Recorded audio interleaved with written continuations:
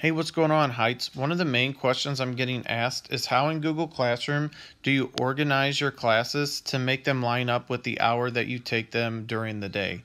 For example, my project Lead the Way PLTW class, I have it first hour, and here it's 4 classes down. So as you can see, I can't push down with my finger and drag it. I can't even use the menu. There's no option to move these.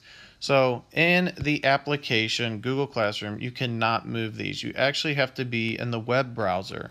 So there is a loophole to be able to do this. But first, you have to make sure that when you go to settings in general, software update, that your iPad is updated to 13.4. If it's not, this is not going to work. So if you're wanting to organize your classes, make sure you're updated to 13.4.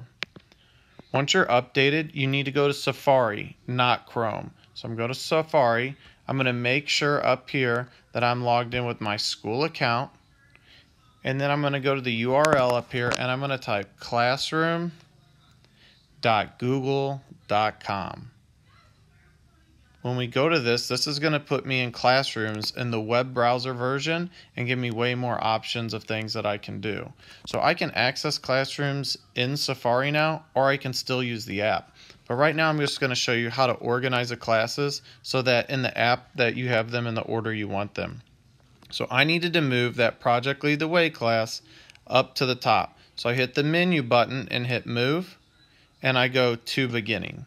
And now I have that class up at the top. Say I wanted to move Computer Explo after Project Lead the Way. So I can hit the move button and I'm going to tap on the Project Lead the Way and it's going to put that class behind it.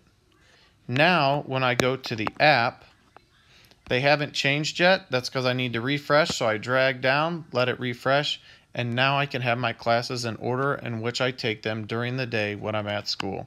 Thanks for watching, guys.